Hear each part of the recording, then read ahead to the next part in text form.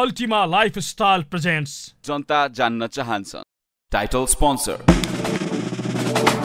Ultima Lifestyle Sponsored by गर्वैदेखि बलियो भूगर्भ cement LIC Nepal जीवन रहँदा पनि जीवन पश्चात पनि सुरक्षा घरको साथ जीवन भरको स्तरीय प्लम्बिङको भरपर्दो नाम मार्बल टीका resort sweets and spa Pokhara.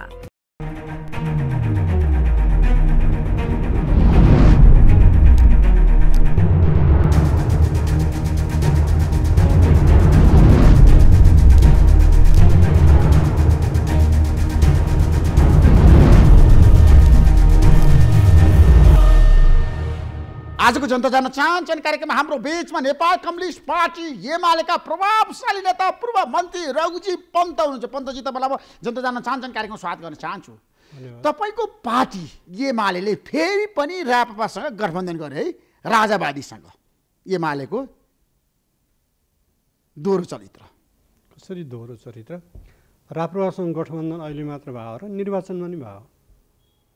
तर केपी शर्माले भन्नुभएको थियो हामी गर्दैनौँ अब राजावादीसँग गठबन्धन। हाम्रो समर्थनमा बनेको सरकारमा प्रचण्डजीकै सरकारमा सुरुमा राजेन्द्र लिङ्गदेन आफै सामेल हुनुहुन्थ्यो। भन्दाखेरि यो बहुदलीय व्यवस्था संसदीय व्यवस्थामा जब कसैको गठबन्धन आउँदैन त्यो बेला, जब कसैको बहुमत आउँदैन त्यो बेला गठबन्धन बन्छन्।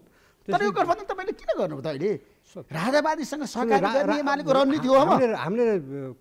हामी राजावादी भएको पनि होइन, तर गठबन्धनमा किन बनाउनु पर्छ भने अहिलेको गठबन्धनलाई पराजित गर्न गठबन्धन बनाउनु पर्छ।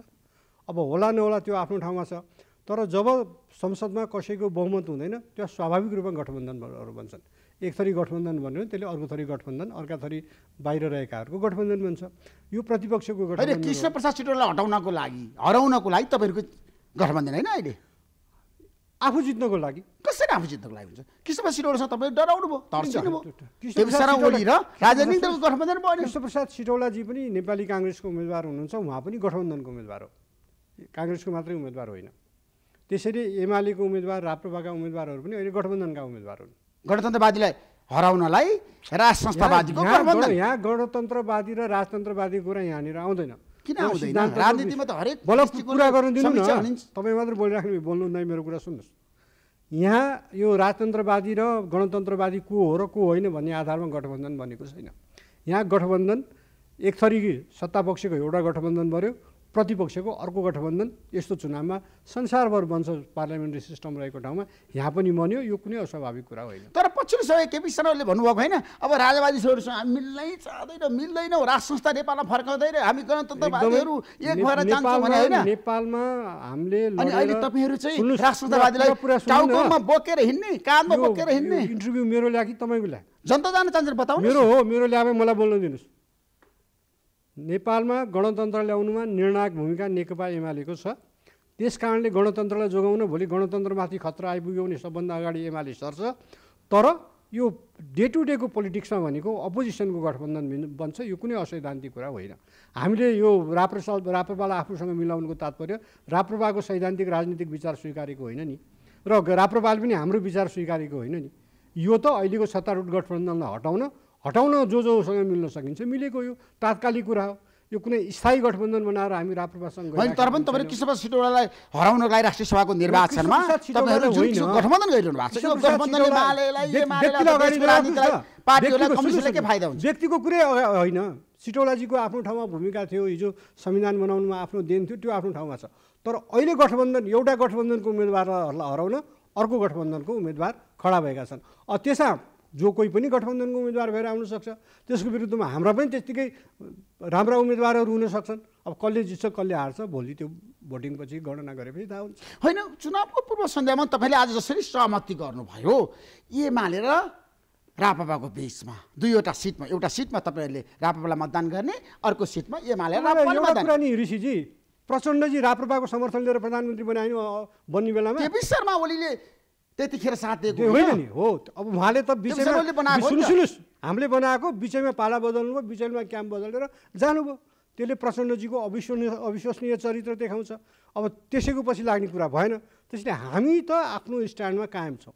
त्यो बेला पनि राप्रपाको समर्थन लिएर प्रधानमन्त्री बन्दा प्रचण्डजीको गणतन्त्र वादी सिद्धान्त कमजोर नहुने अनि अहिले चाहिँ हामीले राप्रपासँग मिलेर चाहिँ गठबन्धन राप्रपासँग मिल्नुस् एमालेको त्यो चाहना छ हैन संकल्प छ दृष्टिकोण छ राप्रपासँग मिल्नै पर्छ तपाईहरुसँग अरु विकल्प छैन गठबन्धनलाई हराउनलाई अब कांग्रेस माओवादी गठबन्धन हराउन हार्छ हार्दैन तर के भन्दाखेरि यो कसैको मेजोरिटी नभएको अवस्थामा यस्ता चुनावहरुमा तपाई इन्डियामा हेर्नुस् त्यहाँ पनि थुप्रो दलको बीजेपी विरुद्ध गठबन्धन बनेको छ त्यसैले संसारमा कहीं पनि यस्तो जब यस्तो चाहिँ बहुमत नभएको सरकार बन्छ हङ पार्लियामेन्ट बन्छ हैन कसैको मेजोरिटी नआएको पार्लियामेन्ट बन्छ त्यो बेलामा गठबन्धन बन्छ तर राष्ट्रिय प्रजातन्त्र पार्टी त आन्दोलनको तयारीमा छ राष्ट्र संस्था फर्काउने हिन्दू राष्ट्र बनाउने नेपाललाई नेपाली जनताले गणतन्त्रवादी पार्टी हो परिवर्तनको लागि लडेको पार्टी हो आज पुरा कुरा सुन्नुस् न राप्रपाले चाहँदैमा राप्रपाले खोज्दैमा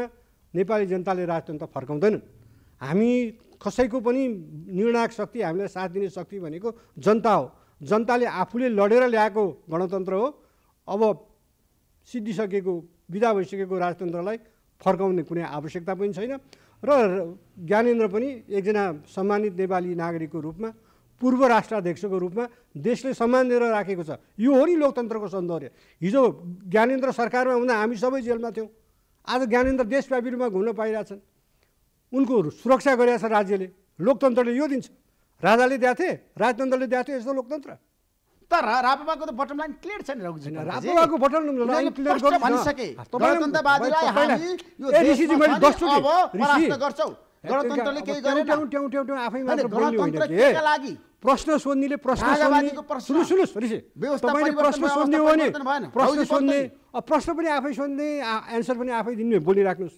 होइन भने मलाई बोल्न दिनुस् कुरा के हो भन्दाखेरि हामीले अहिले कुनै विचार र सिद्धान्तको आधारमा यो गठबन्धन बनाएका छैनौँ राप्रपालाई जित्न मन लागेको छ राप्रपासँग भन्दा धेरै भोट हामीसँग छ हामीलाई नि जित्नु परेको छ हामीसँग हाम्रो भोटले मात्र जित्न सकिँदैन राप्रपाको भोटले यो तत्काल एउटा चाहिँ बनेको गठबन्धन हो कुनै सैद्धान्तिक वैचारिक गठबन्धन होइन त्यसैले हामीले यहाँनिर बुझ्नुपर्ने कुरा के हो भन्दाखेरि यो चुनावको लागि राष्ट्रिय सभाको निर्वाचनको लागि बनाएको गठबन्धन हो त्यसपछि यो सकिन्छ जहाँसम्म गणतन्त्र र राजतन्त्रको कुरा छ गणतन्त्र ल्याउन अगुवा भूमिका खेलेको पार्टी हो नेकपा एमाले अहिले अरू कसैले भन्दा गणतन्त्रको पक्षमा हाम्रो नेताहरूले बोलिराख्नु भएको छ हाम्रो अध्यक्षले बोलिराख्नु भएको छ त्यसैले गणतन्त्रको पथमा हामी दृढ छौँ हामी चाहिँ एउटा चाहिँ संविधानलाई रक्षा गर्ने कुरामा दृढ छौँ र मुलुकलाई समुन्नतिको बाटोमा यो सरकारले लैजाओस् सक्दैन भने छोडोस् हाम्रो भने क्लियर छ त्यसो कोशीबाट तपाईँहरूको जुन गठबन्धन राप्रपासँग फेरि सुरु भयो नि यो अब केन्द्रीय गठबन्धनसम्म बन्छ होइन सरकार ढाल्नको लागि राप्रपालाई तपाईँले प्रयोग गर्नु होइन अहिले सरकार ढाल्ने सरकार बनाउने कुरो कहाँ आएको छ अहिले हाम्रो नेकपा एमालेको माइन्डमा नेकपा एमालेको चिन्तनमा नेकपा एमालेको लक्ष्यमा सरकार छैन तपाईँ क्लियर हुनुहोस् हामी अहिले सरकार बनाउने र भत्काउने खेलमा छैन भोलि गठबन्धन भोलि यो गठबन्धन आफै भत्क्यो भने त्यो बेला एउटा महत्त्वपूर्ण राजनीतिक दल भएको अवस्थामा नेकपा एमाले अघि सर्ला तर अहिले नेकपा एमालेको चेतना र चिन्तनमा सरकार छैन नेकपा एमाले आफ्नो पार्टीलाई जनताको बीचमा लैजाने जनताका एजेन्डाहरूलाई संसद र सरकारमा संसद र सडकमा उठाउने र जनतालाई एकताबद्ध बनाउने राष्ट्रियताको पक्षमा यो सरकारले राष्ट्रियताको रक्षा गर्न सकेन लोकतन्त्रलाई सुदृढ बनाउन सकेन जनताका जल्दा बल्दा समस्याहरूको समाधान गर्न सकेन त्यो विषयमा सरकारलाई दबाब दिने र जनतालाई ती मागहरूको वरिपरि गोलबन्द गर्ने हाम्रो लक्ष्य यही हो अहिले तपाईँहरूको छ नि एजेन्डा भनेको गणतन्त्र नै हो संहिता नै हो एमाले बटम लाइन आजको दिनमा परिवर्तनको पक्षमा उभिएको एउटा सशक्त देशको प्रतिपक्षी दल भागभण्डाको लागि एउटा सिटको लागि राजावादीसँग सम्झौता गर्नु कुरा गर्नुहुन्छ तपाईँ भन्नुहुन्छ अस्ति प्रचण्डजी पनि यही राप्रपाको सरकार राप्रपा तपाईँ भन्नुहोस् न सुरुमा यो सरकार भन्दा राप्रपा सरकारमा सामेल थिएन लिङ्गदेनजी उप प्रधानमन्त्री होइन कस्तो उप प्रधानमन्त्री होइन नि प्रचण्डजीले बनाएको प्रचण्डजी बेकार कुरा सुन्नु उहाँलाई जसरी पनि प्रधानमन्त्री बन्नु मन परेको थियो राप्रपा बिना बहुमत पुग्थेन प्रधानमन्त्री बन्नु पर्यो राप्रपाको समर्थन सिधै त्यो कुरा च्याप्टर अब अर्को प्रश्न सोध्नुहोस् यो निर्वाचनसम्म यो राष्ट्रिय सभाको निर्वाचनसम्म अर्को प्रश्न सोध्नुहोस् तपाईँले सरकार ढाल्ने भन्नुभएको छ नि त होइन सरकार ढाल्ने भनेको कुरा अहिले सरकार हामी अहिले राष्ट्रिय सभाको निर्वाचनमा केन्द्रित भएको छौँ सरकार ढाल्ने साल्ने कुरा पछिको कुरा हो बेला आएपछि ढल्छ आफै बेला आएपछि ढाल्ने हो त्यतिकै ढाल्छु भनेर ढल्दा पनि ढल्दैन, त्यतिकै तर ढाल्छु अस्ति भनेर केपी शर्माले भन्नुभयो नि तपाईँ पार्टी अध्यक्षले दुईटा कुरा गठबन्धन भत्काउँछु सरकार तपाईँले कहाँ भाषण गर्दा सरकार हो कहाँ यो भाषण सरकार गर्दा भनेको सुन्नु, भ्रष्टाचारीको सरकार हो। कहाँ भाषण गर्दा कुन सन्दर्भमा के भन्नुभयो त्यो आफ्नो ठाउँमा छ। मैले तपाईँलाई भनिसकेँ यो राष्ट्रिय सभाको निर्वाचन हो, राष्ट्रिय सभाको निर्वाचनमा प्रतिपक्षी गठबन्धन बनेको छ, सिद्धियो। राष्ट्रिय सभाको निर्वाचनपछि फेरि गठबन्धन बन्छ बन्दैन त्यो भोलिको कुरा। अर्को त्यसै प्रतिपक्षी गठबन्धन बन्छ। अर्को विषयमा जानुस्। राष्ट्रिय स्वतन्त्र पार्टी मैले एन्सर गरिसकेँ। गठबन्धन बन्छ भन्दा यो सरकार विरोधी गठबन्धन। यो मैले यसको एन्सर गरिसकेँ। अर्को विषयमा जानुस्। राष्ट्रिय स्वतन्त्र पार्टीसँग तपाईँको सहकारी हुन्छ हुँदैन? त्यसका राष्ट्रिय स्वतन्त्र पार्टी पनि अहिले प्रतिपक्षमा छ, प्रतिपक्षमा बसेका दलहरू सबैसँग हुन्छ, सबैको अगुवाई एमाले गर्छ। यो त भोलिको कुरा हो। त्यसो भए रवि लामिछाने, केपी शर्मा ओली र राजनीतिक दलको बिच सहकारी गठबन्धन बन्छ। त्यो भोलि चाहिँ अब अरू पनि आउलान् नि, काङ्ग्रेस नै आउँछ कि भोलिको कुरा भोलि गर्ने हो। अहिले के हुन्छ भनेर अहिले सम्भावना सोध्ने हो। अर्को विषयमा हिँड्नुहोस्, अर्को विषय सोध्नुहोस्। तर केपी शर्माको भनाइ छ यो सरकारले काम गरेन, यो सरकार यो सरकारले काम गरेन भन्ने कुरा त आम जनताले बुझिसके। तलबाट सरकार ढाल्न सकेन भने सडकबाट ढाल्ने भन्नुभएको छ उहाँले। आन्दोलनबाट विस्थापित गर्ने कुरालाई गलत ढङ्गले कोट नगर्नुहोस् कि हामी यो सरकारले राम्रो काम गरोस् भन्ने पक्षमा छौँ, जनताको हितमा काम गरोस् भन्ने पक्षमा। सकेन भने भोलि अन्तर्विरोध आफैभित्रको अन्तर्विरोधले यो सरकार ढल्न पनि सक्छ, त्यो भोलिको विषय हो। त्यसैले यो सरकार ढाल्ने नढाल्ने यो अहिलेको छलफलको विषय नै होइन। अब संसद चल्दैछ, संसदको हिउँदी अधिवेशन बोलाउने तयारीमा हुनुहुन्छ, राष्ट्रपति प्रधानमन्त्री सबै छलफलमा हुनुहुन्छ। यतिखेर हिउँदी अधिवेशन बोलाउने, हिउँदी अधिवेशन एमालेको एजेन्डा के छ भन्नुहोस् जनतालाई। तपाईँहरू के लिएर जानुहुन्छ संसदमा? हिउँदी अधिवेशन भनेको के हो, के अधिवेशन हो थाहा छ? विधेयक अधिवेशन हो। त्यसैले यो अधिवेशनमा मूलतः हामी विधेयकहरू छिटोभन्दा छिटो पास होस्, देश र जनतालाई चाहिने विधेयकहरू कानुनको रूपमा निर्माण हुन्, त्यसमा सरकारले तदारुकता देखाओस्। किनभने विधेयक प्रतिपक्षले ल्याउँदैन, प्रतिपक्षका सांसदहरूले ल्याउँदा गैर सरकारी विधेयक ल्याउने हो होइन, गैर सरकारी विधेयकको लिमिटेसन हुन्छ। अब चाहिने शासन राम्रै चलाउन चाहिने विधेयकहरू ल्याउने दायित्व भनेको सरकारको हो। त्यसले सरकारले भटाभट विधेयक ल्याओस्, हामीले त छिटो हिउँदी अधिवेशन डाकोस् भने हो, ताकि देशलाई चाहिने तत्काल चाहिने कानुनहरू निर्माणमा संसदले भूमिका खेल्न सकोस्। अब त्यसैले यो हिउँदी अधिवेशन हो, यसमा मूलतः हामी विधेयकहरूमा छलफल गर्छौँ, विधेयकहरू पारित गर्ने प्रयत्न गर्छौँ, विधेयकहरूलाई जनताको हितमा बनाउने प्रयत्न गर्छौँ र सँगसँगै देश र जनताका जल्दा बल्दा समस्याहरू सरकारले समाधान गरोस् भनेर सरकारको जुन बहिरोपना छ त्यो बहिरोपना समाप्त होस् भनेर आवाज उठाउँछौँ यो संसदमा। होइन तर पनि टिआरसी विधेयक पारित गर्नु पर्दैन के? शान्ति प्रक्रिया निष्कर्षमा पुर्याउनु पर्दैन? एमालेको दायित्व र जिम्मेवारी होइन?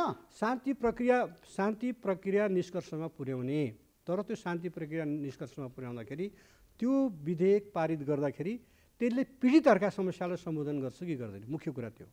पीडितहरूको समस्यालाई सम्बोधन नगर्ने, माओवादी र देउबाजीको समस्या मात्र सम्बोधन गर्ने विधेयक चाहियो हो र पीडितलाई होइन। तर केपी शर्मा ओली प्रधानमन्त्री हुँदाखेरि के भन्नुभएको थियो विधेयकको बारेमा, टिआरसी विधेयकको बारेमा, शान्ति प्रक्रिया निष्कर्षमा पुर्याउनको लागि? के भन्नुभएको थियो? शेरबहादुर देउवा प्रचण्ड मिलेर आउनुहोस्, म जस्ताको तस्तै विधेयक पारित गर्छु भनेर त्यतिखेर भन्नुभएको हो। उहाँले प्रश्न भनेको के हो भन्दाखेरि शेरबहादुर र प्रचण्ड मिलेर आउनुहोस्, सरकारको पक्षमा छ, मेरो एजेन्डा त्यो मिलेर आउनुहोस् भन्दाखेरि जे भन्छन् त्यतै पास गर्छु भने होइन नि।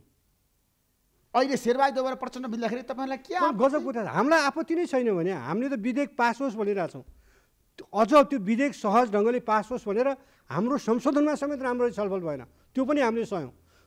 मलाई लाग्छ त्यो विधेयकमा सबभन्दा धेरै संशोधन हाल्ने सांसदहरूमध्ये म थिएँ होला, तर जम्मी उहाँले उपसमिति बनाउनु, मैले त्यसमा आपत्ति पनि जनाएँ। उपसमिति बनाउनु, 5 मिनट राख्न दिनुभयो, सिद्धियो भने। विधेयक समितिमा त दफावार छलफल हुन्छ, समितिमा दफावार छलफलै भएन। हामीले यसलाई किन चाहिँ ल भइहाल्यो भनेर किन चुप लाग्ने म भन्दाखेरि ठिकै छ, टिआरसी छिटो टुङ्गिन्छ, मुलुकको हितमा टुङ्गिन्छ, पीडितहरूको हितमा टुङ्गिन्छ भने यसमा कन्सिडर गरौँ, हाम्रो विचारहरू ल एउटा सहमति गरेर यो विधेयक सर्वसम्मतिमा जान्छ भने जाओस् भनेर छोडिदिएको। न त्यो विधेयक समितिमा राम्ररी छलफल भयो, अब अहिले आएर अड्केर बसिरहेको छ। त्यसैले हाम्रो स्ट्यान्ड 3-4वटा कुरामा छ। तपाईँहरूको असहमति केमा ठ्याक्कै विधेयकमा 1, 2, 3 होइन? यो विधेयकले अहिले उहाँले जसरी पास गर्न खोज्नु भएको छ त्यसले पीडितहरूको समस्यालाई समाधान गर्दैन। 2, जो दोषीहरू हुन्, अपराधीहरू हुन्, तिनीहरूलाई दण्डित गर्दैन। यसले के गर्छ भन्दाखेरि अन्तर्राष्ट्रिय रूपमा एउटा चाहिँ आलोचनाबाट शेरबहादुरजी र प्रचण्डजी जोगिने, उहाँहरूको छाला जोगाउने, पीडितहरू भर्सेलामा परुन् भन्ने ढङ्गले उहाँहरू विधेयक पास गर्न खोज्दै हुन्छ। त्यसरी पास गर्ने कुरामा एमाले सहमत हुँदैन। तर केपी शर्मा ओलीले राष्ट्रिय सभाको निर्वाचनमा जसरी बालुवाटारमा गएर 6 सिट मागेर सौदाबाजी गर्नुभएको थियो नि त। तपाईँले वाहियात कुरा गर्नु कसरी वाहियात? तपाईँले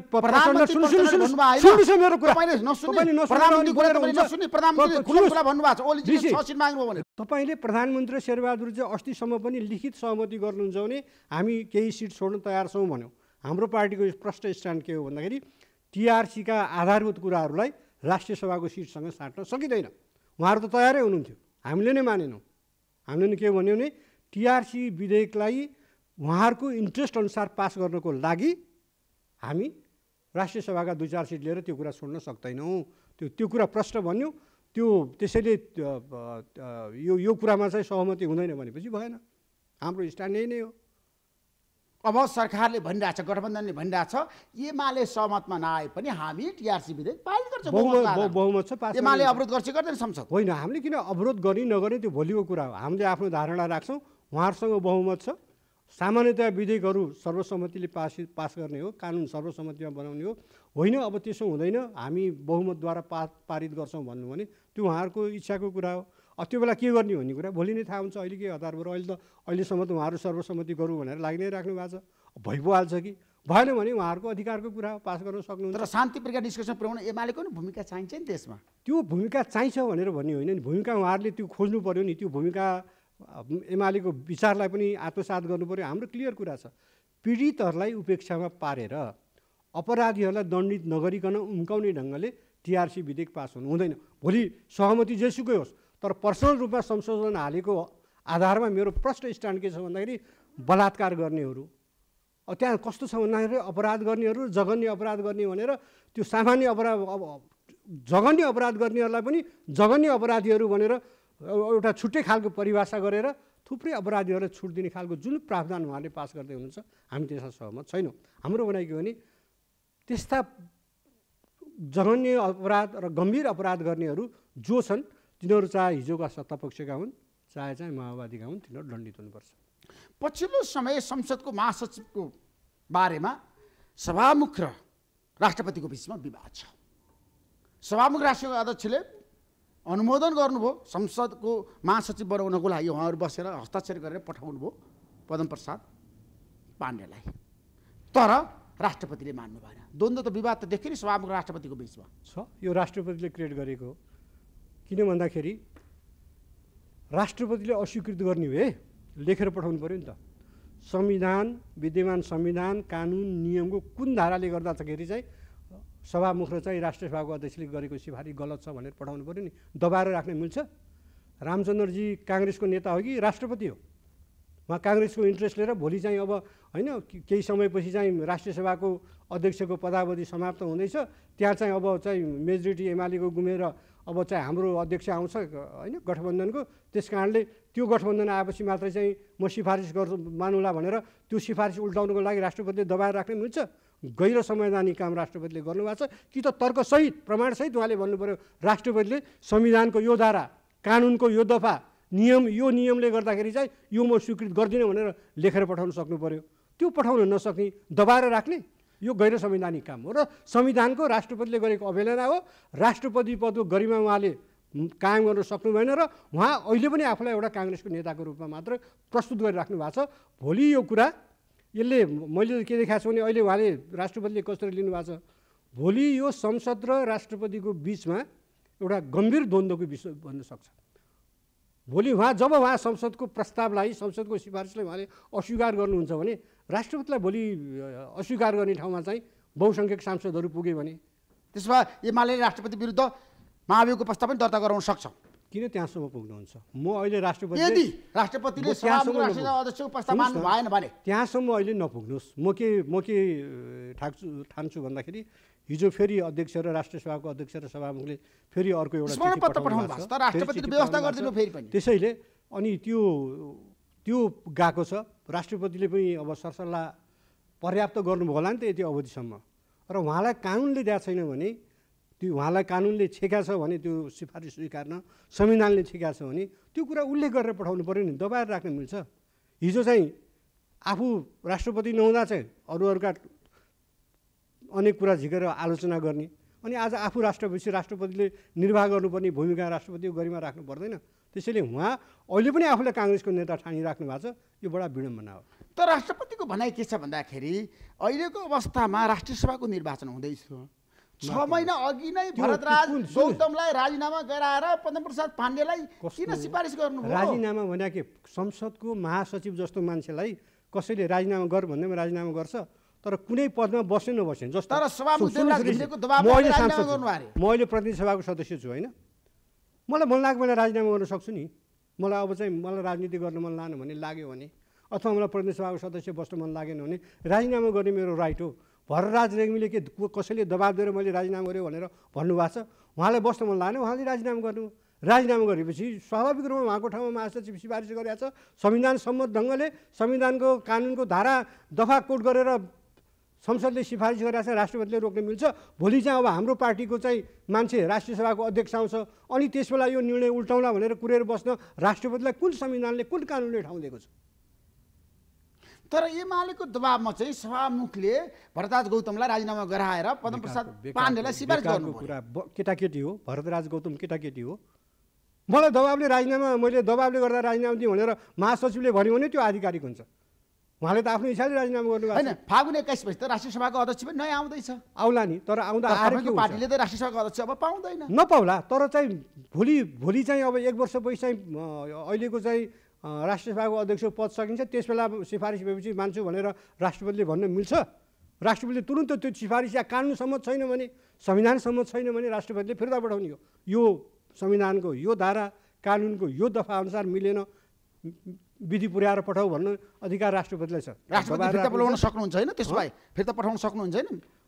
संविधानको राष्ट्रिय सभाको अध्यक्षको निर्णयलाई अस्वीकार गर्न सक्नुहुन्छ? होइन, त्यहाँ मिलेन भने संविधानको दफा मिलेन, संविधानको धारा मिलेन भने कानुनको दफा मिलेन भने त भन्ने ठाउँ छ नि। तर उहाँले त्यो त भन्ने ठाउँ छैन। अनि चुपो लाएर दबाएर चाहिँ सिट आफ्नो कुर्सी मुनि त्यो सिफारिस दबाएर राख्न मिल्छ? अनि राष्ट्रपतिले गर्ने काम हो। तर प्रस्तावित महासचिवको नागरिकता विवाद त बाहिर आयो नि त। फेरि आज गृह मन्त्रालयमा पुगिसके फाइल। तपाईँले के पढ्नुभयो? तपाईँले के बराबरै पढिसके। उहाँको नागरिकता विधेयकमा अख्तियारमा हालेका छन्। अनि राष्ट्रिय सभाको अध्यक्ष र प्रतिनिधि सभाको सभामुखले त्यो नागरिकता नहेरिकन, उनको सबै सर्टिफिकेट नहेरिकन उनलाई सचिव बनायो होला। त्यो सबै नहेरिकन महासचिव बनायो होला। जानु न त कानुनअनुसार कारबाही गरायो भने जसलाई रिस उठ्या छ, अखबारबाजी गरेर भएन नि। अब संसदीय समितिको बिचमा पनि व्यापक विवाद छ। सार्वजनिक लेखा समिति र सुशासन समितिको बिचमा किन यति धेरै विवाद? ऋषिकेश पोखरेल र रामहरि खतिवडाको बिचमा एनसेल प्रकरणलाई लिएर छत्ताछुल्ल भएर बाहिर आइरहेछ रौजी पन्तजी। अब यसा दुईवटा कुरा सार्वजनिक रूपमा बोल्दाखेरि हामी सांसदहरूले पनि अझ समितिका सभापतिहरूले रेस्पोन्सिबल भएर बोल्नुपर्छ। मिडिया अगाडि भयो भन्दा टिप्पणी पनि गर्नुहुन्न, फेसबुकमा आफूलाई लाग्यो भन्दामा प्वाक्क लेखी पनि हाल्नुहुन्न। मेरो के प्रश्न भनाइ के हो भने हरेक समितिहरूको कार्यक्षेत्र के हो भन्ने कुरा संसद नियमावलीले तोकिदिएको छ। राज्य व्यवस्था समितिमा कुन कुन मन्त्रालय पर्छन्, कुन कुन आयोग पर्छन् होइन, त्यो नियमावलीमा स्पष्ट तोकिएको छ।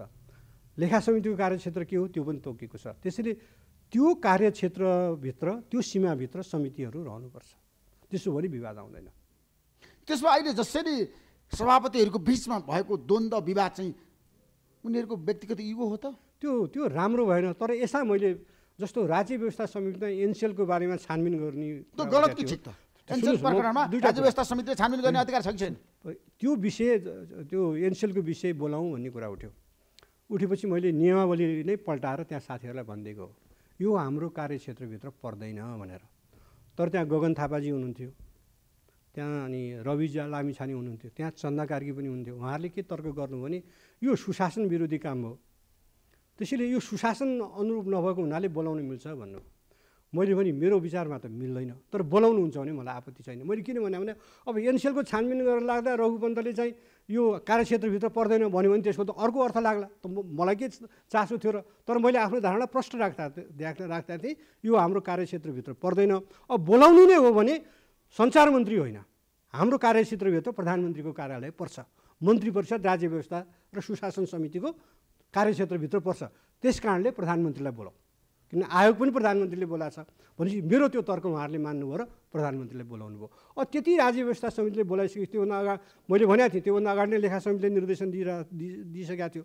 साँच्चै भन्नुहुन्थ्यो त्यसमा सबभन्दा पहिला इनिसिएसन लिनुपर्ने शिक्षा स्वास्थ्य र सूचना प्रविधि सम्बन्धी समितिले हो, उसको कार्यक्षेत्रभित्र पर्छ सञ्चार मन्त्रालय। त्यसैले हामीले के हेर्नुपर्छ भन्दाखेरि के कुरा चाहिँ बोलाएर बयान लिँदा चाहिँ एकदम समितिका सभापतिहरू चर्चामा आउँछन्, समिति चर्चामा आउँछ भन्ने कुरा हामी सांसदले हेर्ने कुरा होइन। हामी आफै पनि विधिसम्म ढङ्गले चल्नुपर्छ, नियमसँग ढङ्गले चल्नुपर्छ। हाम्रो कार्यशैलीमाथि अरूले प्रश्न उठाउन हाम्रो माथि मौका दिनु हुँदैन। त्यसो हो भने हामीले सांसद पदको गरिमा पनि राख्न सक्छौँ, सांसदको गरिमा संसद र सांसद दुवैको गरिमा रहन्छ र मर्यादा पनि रहन्छ। अब बाहिर गएर चाहिँ हामीले कार्यक्षेत्र नाग्न थाल्यौँ भने समस्या हुन्छ। जस्तो एनसेलकै बारेमा त्यस्तै भयो, 4-4वटा समितिको भयो। त्यसमा म चाहिँ फेरि पनि केही क्लियर छु भनेर मैले साथीहरूलाई बारम्बार के भन्ने गरेको छु भन्दाखेरि समितिमा नियमले हाम्रो कार्यक्षेत्र तोकिदिएको छ, त्यो तोकिएको कार्यक्षेत्रभित्र हामी लिमिट। त्यसो समितिका सभापति कार्यक्षेत्र बाहिर गएर अहिले छलफल गराइरहेको छन् होइन। अब त्यो प्रधानमन्त्रीले बोलाएर राज्य व्यवस्थाले जति सोध्यो नि त्यसमा अन्यथा भयो भन्ने मलाई लाग्दैन, किनभने प्रधानमन्त्री चाहिँ हाम्रो कार्यक्षेत्रभित्र पर्छ र हामीले दिएको निर्देशन पनि अन्यथा छैन है। डरलाग्दो के हुन्छ भन्दाखेरि यो किनभने अब यहाँ त प्रश्न उठाएको छ नि त, इन्ट्रेस्ट बाजिएको विषयमा त्यही समितिमा सांसदहरू बस्यो भन्ने कुरा त सञ्चार माध्यमहरूले प्रमुखताका साथ उठाछन्, त्यस्तो देखिन्छ पनि हो। त्यसले गर्दाखेरि आफ्ना इन्ट्रेस्टका कुराहरूलाई समितिभित्र त्यस्ता सांसदहरूले ल्याउन सक्छन्। त्यसैले त्यस्तोमा सभापतिहरू चनाखो हुनुपर्छ र समिति आफ्नो कार्यक्षेत्रभित्र लिमिट हुनुपर्छ। मैले त्यही भएर भनेको थिएँ बोलाउनु भए प्रधानमन्त्रीलाई बोलाउँ, किनभने समिति पनि प्रधानमन्त्रीले गठन गरेका छन्। यसमा मन्त्रीपरिषदले यति निर्णय गरिसकेको हुँदा मन्त्रीपरिषदको तर्फबाट प्रधानमन्त्रीलाई बाहेक अरूलाई होइन प्रधानमन्त्रीलाई बोलाउने त्यसो गर्दा चाहिँ ठिकै होला, हामीले आफूलाई जस्टिफाई गर्न सक्छौँ भनेको थियो। निर्णय त्यही हो र प्रधानमन्त्रीलाई बोलाएर त्यो राज्य व्यवस्था समितिले थप निर्देशन दिएको छैन। अब हेर्नुपर्ने समिति शिक्षा हो। अब अलिकति करको कुरा आउँदा अर्थले हेर्न सक्छ होइन, अरू यो करप्सनदेखि लिएर अरू विभिन्न लेखासँग सम्बन्धित विषय आयो भने लेखाले हेर्न सक्छ। तर अब राज्य व्यवस्थाले अब त्यसलाई त फेरि त्यसपछि हेरेन नि त। रोजी पन्तजी, अब हाम्रो देशमा पछिल्लो समय फेरि पनि कम्युनिस्टहरू मिल्नुपर्छ भन्ने बहस सुरु भएको छ। एमाले एकीकृत समाजवादी र माओवादी केन्द्रको बिचमा एकता सहकारी हुन सक्छ, कम्युनिस्टहरू मिलेर जान सक्छन्, त्यो सम्भावना कतिको देख्नुहुन्छ तपाईँ? तत्काल सम्भावना छैन, तर राजनीतिमा असम्भव भन्ने कुरा केही पनि हुँदैन। यो गठबन्धन सधैँ रहन्छ भन्ने कुराहरू होइन। त्यसैले वाम एकता मुलुकको लागि चाहिन्छ, तर सबैले बुझ्नुपर्ने कुरा के हो भने यो वाम एकताको केन्द्रमा रहने शक्ति भनेको चाहिँ नेकपा एमाले हो।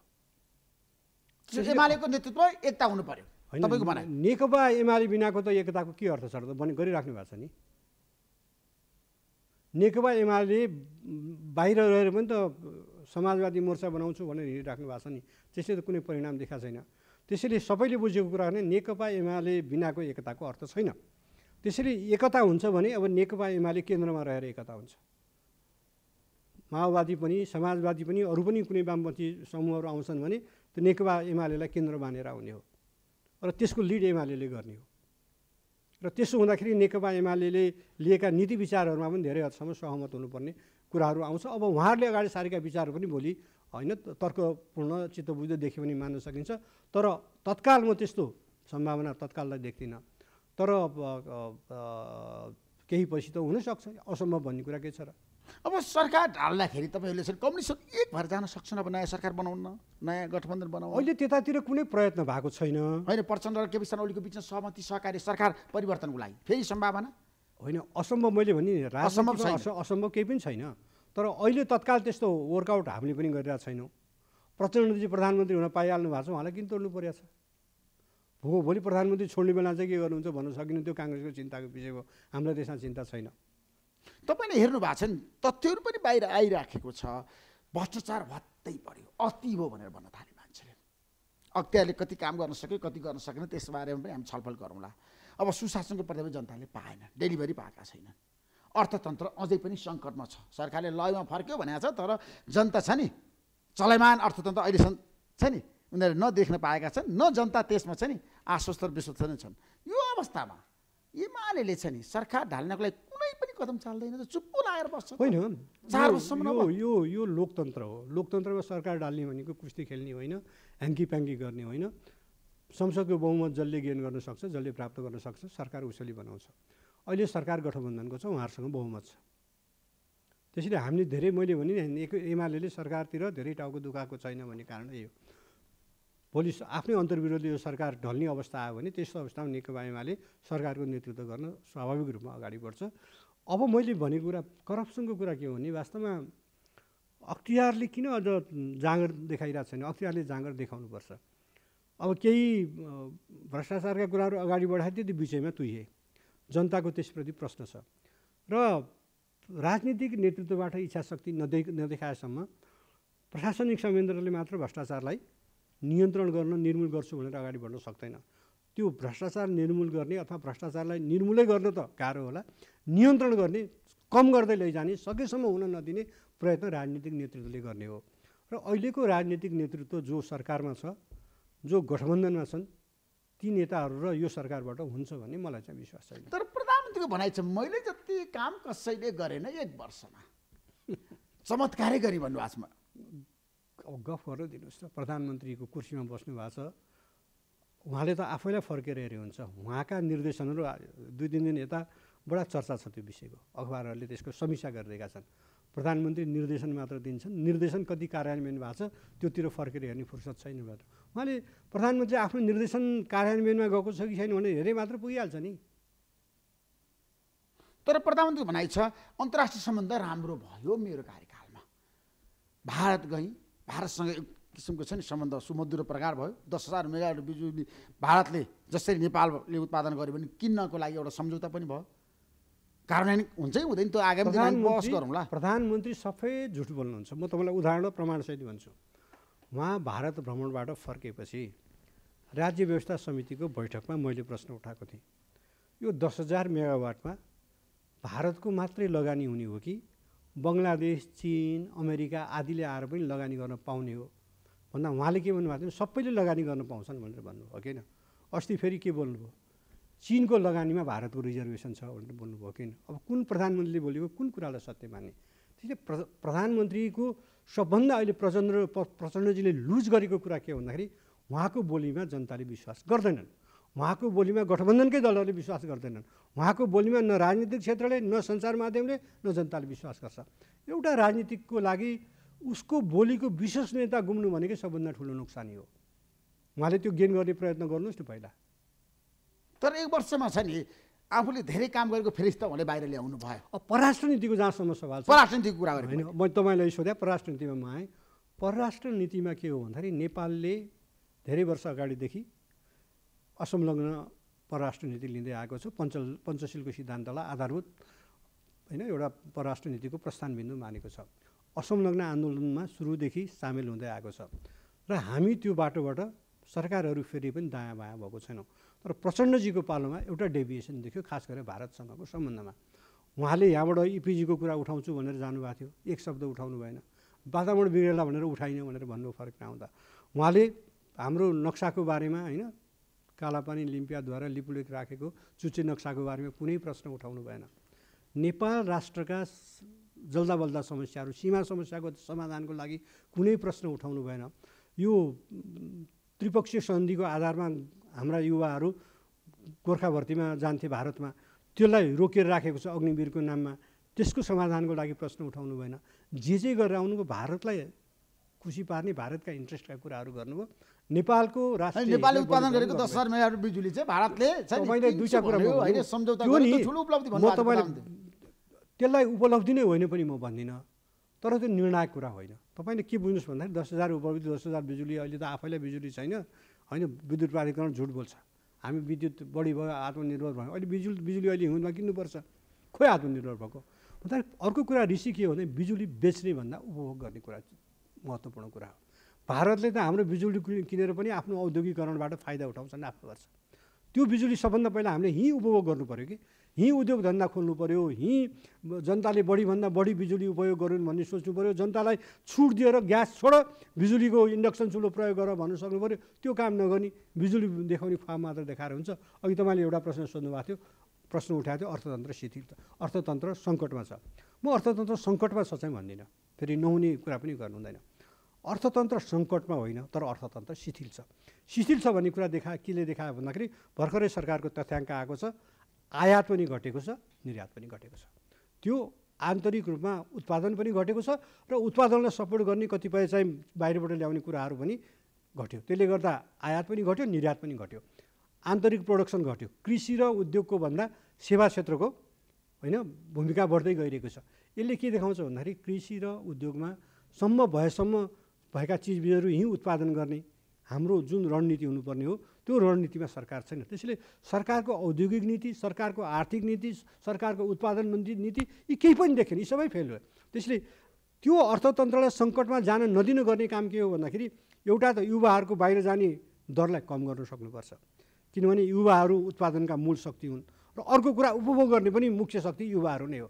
युवाहरूको ठुलो सङ्ख्या बाहिर गएपछि उत्पादन पनि कम हुन्छ, उपभोग पनि कम हुन्छ, त्यसले मुलुकको अर्थतन्त्रलाई। तपाईँ त सरमन्त्री भइसकेका व्यक्ति रौजी पन्तजी, पछिल्लो समय देश छोड्नेहरूको लहरको छ क्या, प्रत्येक दिन 22,000 दुईवटा कुरा, एक थरी बाध्यताले गइरहेछन्, 2200-2300 मान्छे गइरहेछन् प्रत्येक दिन। ऋषि एक थरी के हो भन्दाखेरि एक थरी बाध्यताले गइरहेछन् यहाँ काम नपाएर, अर्को थरी रहरले गइरहेछन्। जो मान्छे 80 लाख खर्च गर्छ अमेरिका जान र पानामा र कोलम्बियाको जङ्गलमा ज्यान जोखिममा पारेर हिँड्छ, जो मान्छे दलाललाई यहाँ 50 लाख 60 लाख खुवाएर चाहिँ फिलिपिन्समा गएर तन्किन्छ, फर्केर आउँछ, तिनीहरू बाध्यताले गएको हो र? तिनीहरू त बाध्यताले गएको होइन। त्यसैले बाध्यताले जाने कुरालाई कसरी कम गर्ने त्यो रोक्नुपर्छ। अर्को यसरी जाने जुन एउटा लहर, यो फेरि नेपालमा मात्र होइन, यो दक्षिण एसियामै चलाएको छ।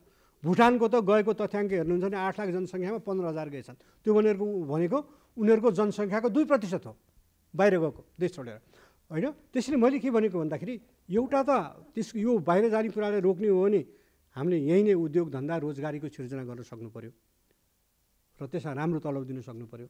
अर्को कुरा भनेको युवाहरूमा देशभक्तिको भावना, देशप्रति आशा, देशप्रति भरोसा र यो देश हाम्रो हामीले बनाउनुपर्छ भन्ने भावना भर्न सक्नु पऱ्यो।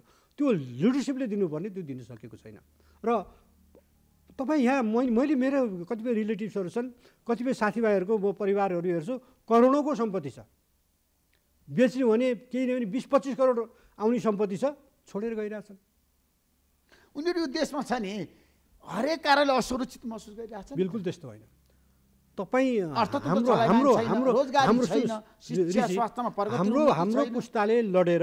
हाम्रो पुस्ताले लडेर गणतन्त्र ल्यायो। हामी जुन बेला म लामो समय पत्रकारिता भने तपाईँलाई थाहा छ, तपाईँहरू सबै मसँग अलिअलि त कामै गर्नुभयो। हामी पत्रकारिता हुँदा कुन बेला हामी जेल जान्छौँ ठेगान थिएन। एउटा खुट्टा जहिले पनि जेलमा हुन्थ्यो। न पेसाको सुरक्षा थियो, न आफ्नो अखबारको सुरक्षा थियो। त्यो अवस्थामा हामीले देशप्रति भरोसा देख्यौँ, आशा देख्यौँ।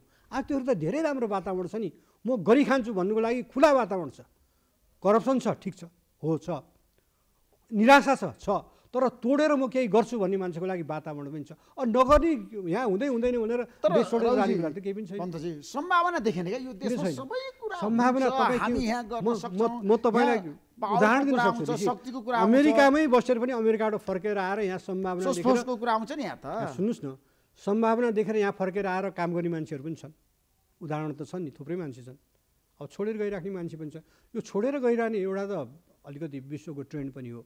भारतमा, पाकिस्तानमा, बङ्गलादेशमा, श्रीलङ्कामा, नेपालमा, भुटानमा, ल्याटिन अमेरिकाका देशहरूमा होइन, युरोप र अमेरिका बाहेक अरू संसार अफ्रिकामा जहाँ पनि यो ट्रेन्ड छ। तर यसलाई रोक्ने सरकारले, जस्तो मैले एकचोटि बोल्दाखेरि मलाई गाली पनि गरेँ, यो +2 पास गर्न साथ एनओसी दिने तरिका मलाई ठिक लागेको छैन। किनभने हामीले यहाँबाट बाहिर मान्छे जान्छन् भने हामीले के भयो, उनीहरूको बाहिर गए सिद्धो जिम्मेवारी सक्यो भन्ने होइन नि। ती त जाँदाखेरि पनि हाम्रा नागरिक हुन्। तिनीहरूले त्यहाँ तुरुन्तै उताको नागरिकता पाउँदैनन्, PR पाउँदैनन्। ती बेलासम्म उनीहरू नागरिक हो नि। त्यसैले उनीहरूको भविष्यबारेमा देशले, यहाँको सरकारले चिन्ता लिनुपर्छ। त्यसैले मेरो भनाइ त के भन्दाखेरि जसले स्कलरसिप पाउँछ, जसले त्यहाँ आर्थिक रूपमा स्पोन्सर गरिदिने मान्छे छन्, त्यस्ताहरूले चाहिँ +2 पास गरे पनि जान्छन् भने जाउन्। तर अरू सामान्य मान्छेलाई चाहिँ +2 होइन कि डिप्लोमा गर, अलिकति सक्षम हो, अलिकति म्याच्योर्ड हो, त्यहाँ गएको कठिनाइहरूलाई पनि त्यहाँ गएर काम गर्नुपर्दा भनेको जस्तो नहुँदा थुप्रो मान्छेहरू कोही ड्रगको नसामा फँसेका छन्, कोही होइन उसमा गएको छन्, एकदम त्यो फ्रस्ट्रेसनले चाहिँ एकदम निराश भएको छन्, आत्महत्या गरिरहेका छन्। त्यसप्रति हाम्रो जिम्मेवारी छैन र छ नि।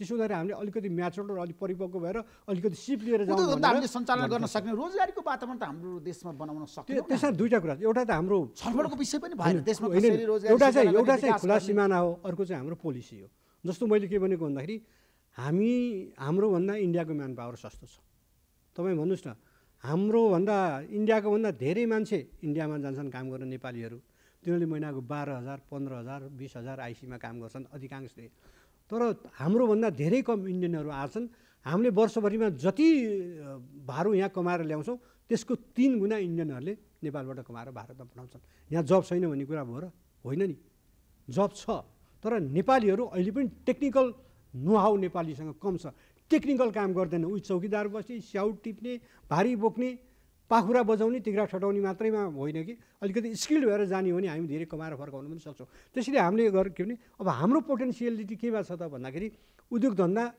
खुला बोर्डरले गर्दा हाम्रो उद्योग धन्दा पनि फस्टाउन सकेको छैन कृषि पनि फस्टाउन सकेको छैन हाम्रो काउलीभन्दा उताको काउली हुन्छ यहाँ हाम्रो गोलबेडा फ्याट बजारमा निक्लिन्छ इन्डियन सस्तो गोलबेडा आउँछ हाम्रो किसानहरूले गोलबेडा बाटोमा खानुपर्छ त्यसलाई रोक्ने कुरा के हो भन्दाखेरि किसानलाई सक्कली किसानको हातमा सब्सिडी पुगोस् र उद्योग धन्दालाई अहिलेको भन्दा बिजुलीको रेट घटाइदिनुहोस् 30-35% तपाईँले बिजुली बेच्ने होइन भनेर मैले भनेको कारण त्यही हो 10,000 बिजुली बेचेर तपाईँ धनी हुनुहुन्न मेगावाट बिजुली बेचेर तर तपाईँले 5,000 मेगावाट बिजुली देशभित्र खपत गर्नु भने त्यसले तपाईँको लिभिङ स्ट्यान्डर्ड र जनताको जीवनस्तर धेरै माथि उकास्छ क्रय शक्ति पनि माथि उठाउँछ त्यसैले अहिले गर्ने के भन्दाखेरि रोजगारी दिने उद्योगहरू खोल तिमीलाई दिने बिजुलीमा तिमीलाई चाहिँ दिने पानीमा तिमीलाई कानुनलाई चेन्ज गरेर यति छुट दिन्छु म 25% छुट चाहिँ तिमीले बिजुलीमा दिन्छौ भने त्यहाँको नाफासँग अलिकति कम्पिटिसन गर्न सक्छ हो यस्तो पोलिसीहरू गभर्मेन्टले ल्याउनु पर्यो तर सरकारको ध्यान तर सरकारीको कुरा गर्दाखेरि पीडितहरूको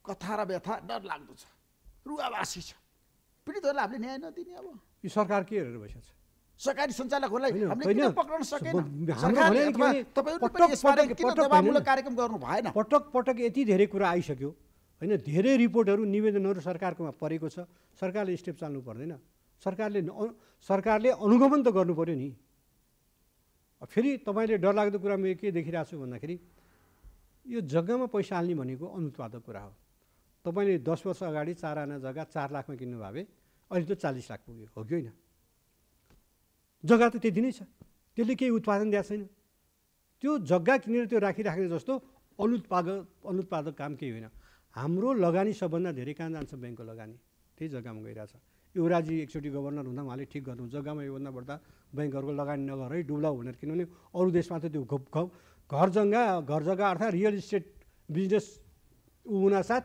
धेरै ब्याङ्कहरू डुबे अहिले चाइनाले त्यही क्राइसिस भोगिरहेछ भन्दाखेरि हामीले के हेर्नु पर्यो भन्दाखेरि ब्याङ्कको लगानी पनि उत्पादनमा जाओस् यो मान्छेलाई जग्गा मान्छेले के देख्यो भने जो रिस्क मोलेर उद्योग खोल्नु भन्दा त जग्गामा लगानी गर्यो भने 4 वर्षपछि 4 गुणा बढ्छ 5 गुणा बढ्छ अनि किन मान्छेले रिस्क मोलेर उद्योग खोल्छ त्यसैले यो जग्गाको किनबेच भनेको अनुत्पादक धेरै हदसम्म अनुत्पादक व्यापार हो त्यो उत्पादक कुन बेला हुन्छ भने त्यो निर्माणमा गयो भने चाहिँ हुन्छ जग्गा किन्यो होइन बरु नयाँ ठाउँमा जाऊ भने सरकारले छुट दिएर त्यहाँ घर बनाऊ घर बस्नेहरूलाई घर चाहिएहरू त्यहाँ सस्तोमा जान सकुन् अब अहिले त काठमाडौँमा करोड नहुने बाहेकहरूले घरको सपनै नदेख्ने अब सरकारी नेताहरूको नाम पनि मुछिएको छ पछिल्लो समय तपाईँले हेर्नु भएको छ धेरै प्रकरण बाहिर आइरहेछ राष्ट्रिय स्वतन्त्र पार्टीको सभापति रवि लामिछानेको बारेमा पनि चर्चा भइरहेछ तपाईँ के भन्नुहुन्छ यो प्रकरणमा होइन अब उहाँ सांसद हुनुहुन्छ मसँग एउटै समितिमा हुन्छ मैले के टिप्पणी गरेँ होइन अखबारहरूले लेखिरहेका छन् अब त्यो यसो हेर्दा होइन प्रमाणसहित लेखेको देखिन्छ त्यो त सम्बन्धित निकायको कुरा हो आज गृहमन्त्री नारायण श्रेष्ठले भन्नुभएको छ म पक्राउँछु कारबाही गर्छु अब होइन जो संलग्न छ म छोड्दिनँ चुप लागेर बस्दिनँ होइन त्यो त उहाँले भन्ने होइन कि म संलग्न छु भने मलाई पनि पक्राउने हो म पक्राउँछु कारबाही गर्छु भनेर भाषण गर्दा हिँड्ने हो र भने गर्ने ठाउँमा बस्ने र गर्दाखेरि पूर्वाग्रहले इभी साधेर गर्नु भएन होइन मैले पनि बदमासी गरिरहेको छु भने त कानुनअनुसार भोग्न त म तयार हुनुपर्छ त्यसैले को व्यक्तिले के गर्यो त्यो त्यसमा म टिप्पणी गर्न चाहन्न यो मेरो काम पनि होइन होइन अब प्रमाणले देखिन्छ भने म पनि जानुपर्छ मेरो भनाइ त्यति हो त्यसमा जाँदै भारतीय प्रधानमन्त्री नरेन्द्र मोदीले आज अयोध्यामा पुगेर राम मन्दिरको जसरी स्थापना भएर शिलान्यास भयो नि होइन जस्तो उद्घाटन भयो यसलाई कसरी लिनुभयो तपाईँले यो पोलिटिक्स हो नरेन्द्र मोदीको पोलिटिक्स हो यो बिल्कुल पोलिटिक्स हो तपाईँले के बुझ्नुहोस् भन्दाखेरि नि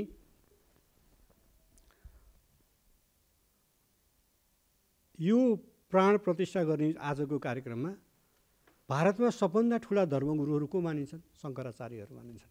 मैले एकजना शङ्कराचार्यले हामी किन जान्नौँ भनेर उहाँले बिबिसीलाई दिएको इन्टरभ्यू सुनेको थिएँ। यो कम्प्लिट नभइकन, यो मन्दिर पुरा नबनिकन, मन्दिर त धेरै बन्न बाँकी छ र अहिले के बन्दैछन् भन्दाखेरि अर्को 2-3 वर्ष लाग्छ मन्दिर बन्न भनेर उनीहरू भविष्यवाणी गर्दैछन्, मन्दिर कम्प्लिट हुन। तर अहिले किन यो गर्नु पर्यो भन्दाखेरि 2024मा चुनाव आउँदैछ। त्यो चुनावको लागि शङ्कराचार्यहरूको आरोप हो, मेरो होइन है। भारतका शङ्कराचार्यहरूले भनेका छन् यो चुनावलाई ध्यानमा राखेर गरिएको। अहिलेको उहाँको भनाइ दिव्याङ्ग अथवा अपाङ्ग भनेर उहाँहरूले आलोचना गर्नुभयो। अपाङ्ग नभन दिव्याङ्ग भन भनेर मोदीले भने, म दिव्याङ्ग नै भन्छु। यो अपुरो छ, अपुरोमा यस्तो कार्यक्रम गर्नु हुँदैन, यो शास्त्र सम्मत छैन, हाम्रो धर्मशास्त्र अनुरूप छैन, त्यस कारणले हामी जाँदैनौँ भनेर शङ्कराचार्यहरूले इन्टरभ्यू दिएर भनेका छन्। त्यसैले यो पोलिटिक्स हो, किनभने भाजपाको सुरुवातै यही राम मन्दिरबाट सुरु भयो, बाबरी मस्जिद तोडेर उसको उत्थान नै त्यही घटनाबाट सुरु भएको छ। त्यसले उसले यसबाट होइन प्राण प्रतिष्ठा जसरी आज स्थापना गरेर नरेन्द्र मोदीले जुन किसिमको भाषण गर्नुभयो, त्यसले त नयाँ सन्देश तरङ्ग गयो नि विश्वव्यापी रूपमा। के तरङ्ग हो? बिजेपी हिन्दूवादी पार्टी हो। तपाईँले के बुझ्नुहोस् ऋषि भन्दाखेरि, हामी नेपालीले एउटा कुरामा गर्व गर्नुपर्छ। के कुरामा थाहा छ? संसारको सबभन्दा धेरै स्वतन्त्रता भएको, प्रेस स्वतन्त्रता भएको देशहरूमध्ये कुन पर्छ भने त्यो नेपाल पर्छ। आज भारतमा प्रेस स्वतन्त्रता छैन। सरकार विरोधी कुन चाहिँ पत्रकारलाई कुन बेला सिबिआईले छापा मारेर कुन आरोपमा कुन मुद्दामा फसाइदिन्छ ठेगान छैन। थुप्रै त्यस्ता मुद्दामा जेल बसिरहेछन्, मुद्दा खेपिराखेका छन्। आज त्यहाँ तपाईँ धर्मनिरपेक्ष अलि पुराना सिनियर पत्रकारहरूको टिप्पणीहरू, लेखहरू पढिरहेको छु म। उनीहरू सबैले भनेका छन् आज मिडियाले आत्मसमर्पण गर्यो, भारतको मूल मिडियाले मोदी समस्या आत्मसमर्पण गर्यो। यिनीहरूले सत्य बाहिर ल्याउँदैनन् भनेर पत्रकारहरू होइन ठुल्ठुला पोलिटिसियनहरूले लेखिरहेका छन्। त्यसैले यो हिन्दुत्वको नारामा धेरै कुरा दबाइएको छ। म धर्मनिरपेक्षतामा विश्वास गर्ने मान्छे हुँ। कोही हिन्दू हुन सक्छन्। नेपालले एउटा सनातनदेखि 3टा धर्मलाई नेपालले प्राथमिकता दिएको छ, हिन्दू धर्म, किराँत धर्म, बौद्ध धर्म। यो 3टा हाम्रो देशको संस्कृतिमा समान रूपले गएको छ। त्यसैले हामीले यी 3टै धर्मलाई सम्मान गर्ने हो। यद्यपि म धार्मिक मान्छे होइन, यी 3टै संस्कृतिलाई समान रूपले लैजाने हो। र भारतको हिन्दुत्व जस्तो नेपालको हिन्दुत्व होइन। त्यसैले भारतको हिन्दुत्व जस्तो कट्टर छ, मुस्लिमलाई देख्यो भने कुटे पनि हुन्छ, अल्पसङ्ख्यकलाई देखेपछि ठोके पनि हुन्छ, यो हिन्दूहरूको देश हो भन्ने होइन। नेपाल सबै धर्मावलम्बीको देश हो। यो हिन्दूहरूको पनि हो, बुद्धिस्टहरूको हो, बोनहरूको हो, किराँतहरूको हो, शैवहरूको हो, वैष्णवहरूको हो। फेरि हिन्दू धर्म अलि उदार धर्म हो कि यसभित्र धेरै हाँगाबिगा छन्। कोही कृष्ण मान्छन्, कोही राम मान्छन्, कोही शिव व्रता होइन शैव सम्प्रदायका छन्। रामको प्राण प्रतिष्ठा स्थापना हुने बित्तिकै किन नेपालमा खुसियाली मधेस प्रदेशमा? तपाईँ 2टा कुरा के हो भने, भारतको राजनीतिको सबभन्दा छिटो प्रभाव पर्ने ठाउँ मधेस हो होइन। त्यहाँको कुराको प्रभाव पर्छ।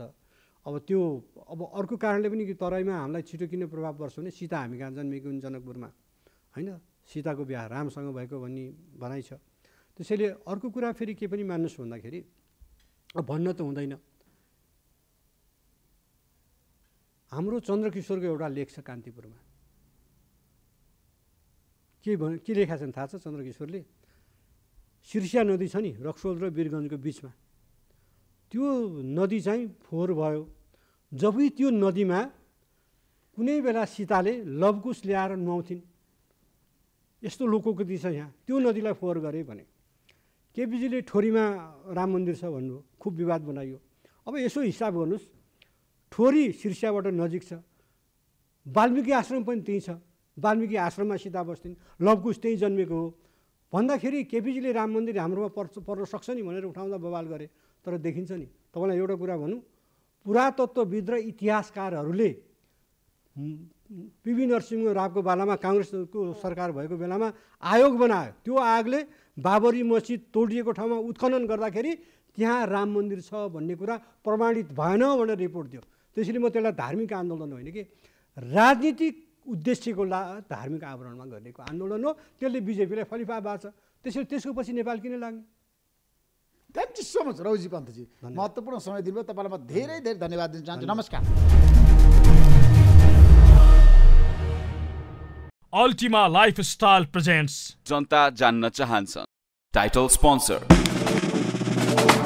Ultima Lifestyle, Sponsored by गर्वैदेखि बलियो भूगर्भ सिमेन्ट। एलआइसी नेपाल, जीवन रहँदा पनि जीवन पश्चात पनि सुरक्षा करको साथ जीवनभरको स्तरीय प्लम्बिङको भरपर्दो नाम मार्बल।